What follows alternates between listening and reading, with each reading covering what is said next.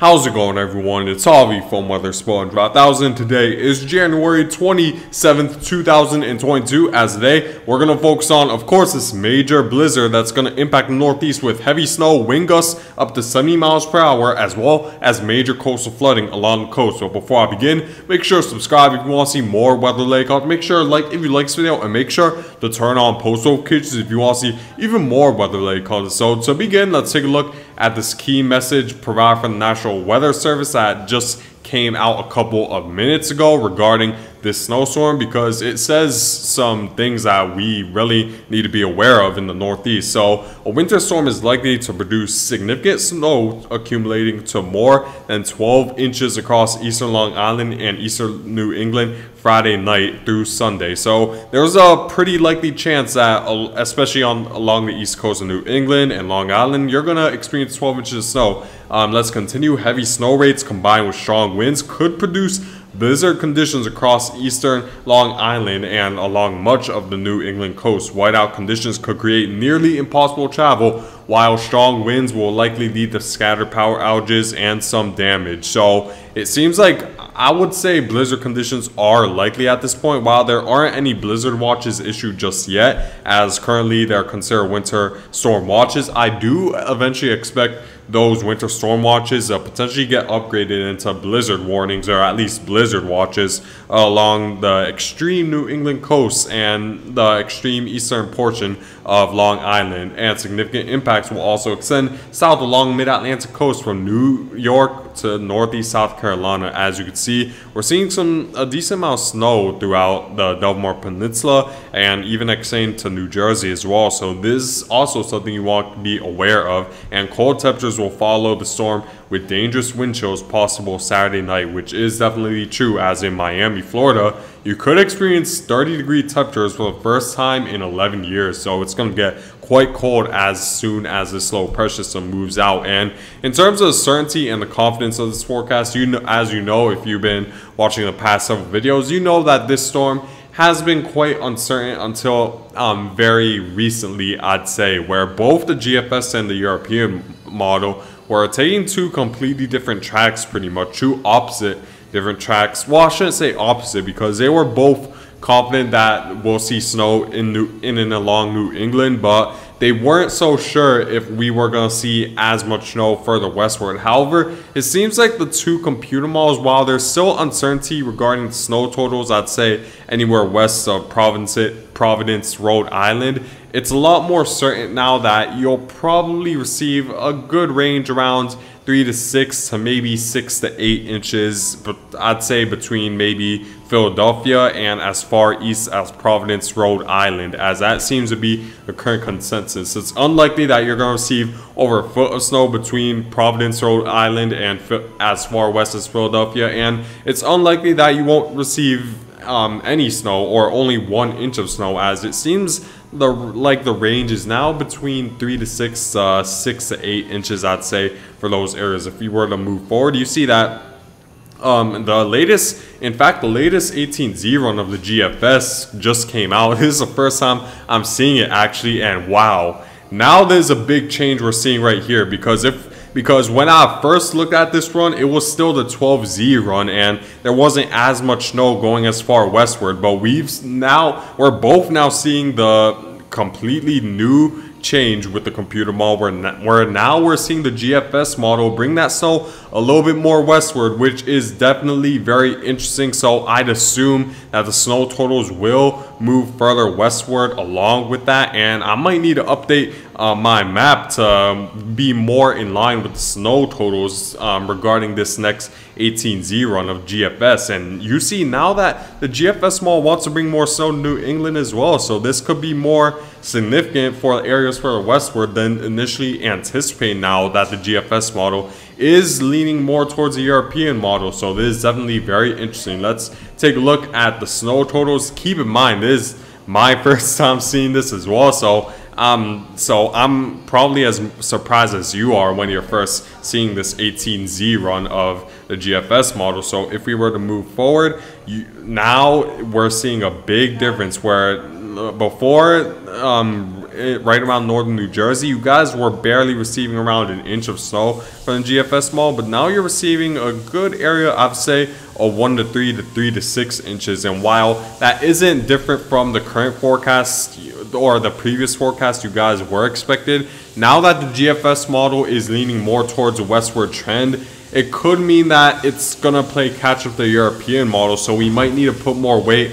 on the higher snow totals the European model is currently forecasting than, let's say, the GFS model. And now the GFS model wants to bring over a foot of snow throughout Boston, and we're seeing the 6 to 12 inch range head further westward as well. So this is a very interesting change. New Jersey is now involved. Let's compare this to the 12Z run, and you see that it isn't bringing anywhere near as much snow as the current model run now. So it's definitely very, very interesting stuff where that has unfolded with this 18Z run. So if I were to show you the guys the GFS model run from the 12Z run, you're gonna see there's a pretty big difference. So it's taking a little while to load, but eventually it should be able to load up. This was a forecast for the 12Z run. You see that the 6 to 12 inch range wasn't anywhere near as far west. You see that Boston in this scenario is receiving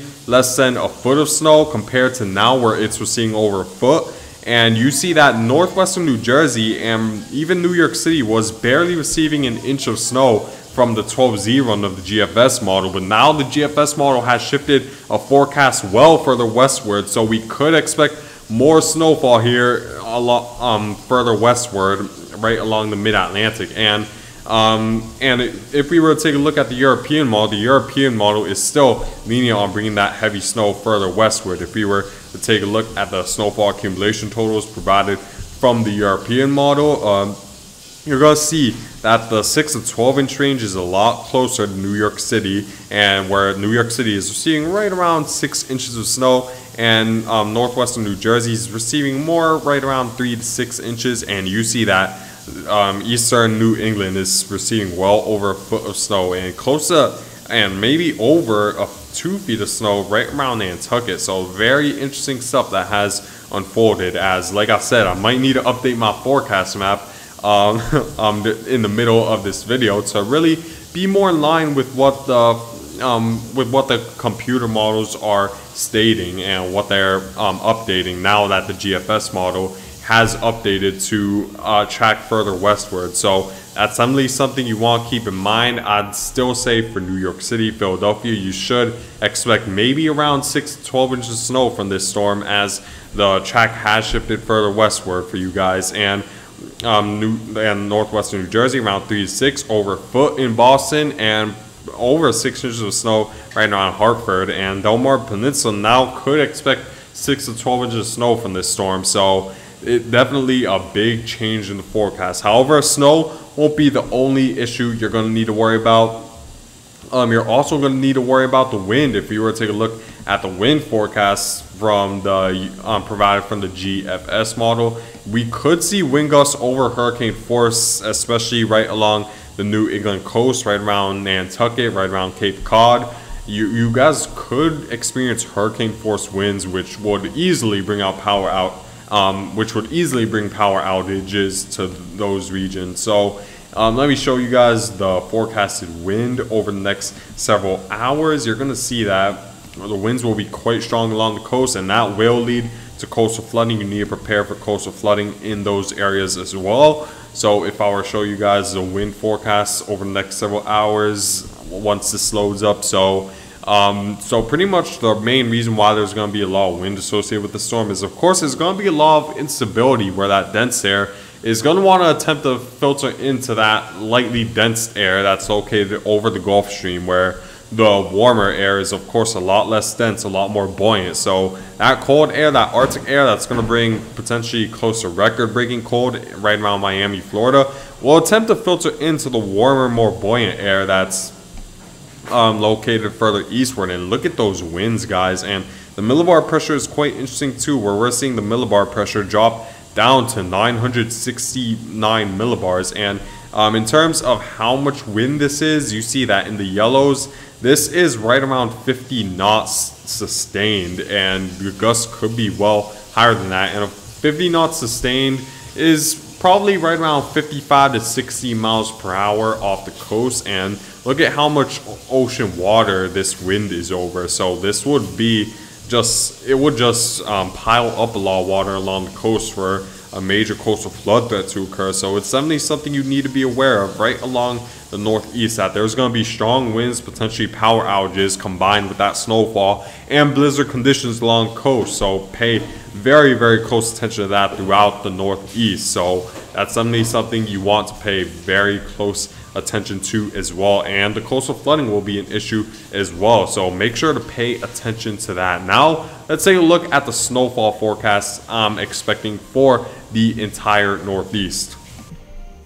So here is my snowfall accumulation forecast all throughout the northeast. So like I said here, blizzard conditions are upcoming with 70-mile-per-hour wind gusts possible along the coast, especially more towards southeastern New England, right around Nantucket and right around Cape Cod, where you could experience hurricane force wind gusts, so you need to be careful over there. And winter storm watches are issued. But here is my snow total forecast for each city. Boston, you should expect over a foot of snow from this snowstorm, as now it's becoming a little bit more certain that you will receive at least around 12 inches of snow from this, and potentially even more, potentially up to 20 inches if which is certainly not out of the realm of possibilities. If we were to look further westward, I think Hartford, Connecticut and New York City should expect 6 to 12 inches of snow, which is considered a major snowstorm for you guys, so you need to prepare in those areas. Philadelphia, I'd say you'd experience right around 3 to 6 inches of snow, and Washington DC around 1 to 3, as it seems like the bulk of the snowfall will be to the northeast of Washington DC. But you see that you still should expect a very major snowstorm and blizzard threat all throughout the East Coast, so you need to prepare accordingly along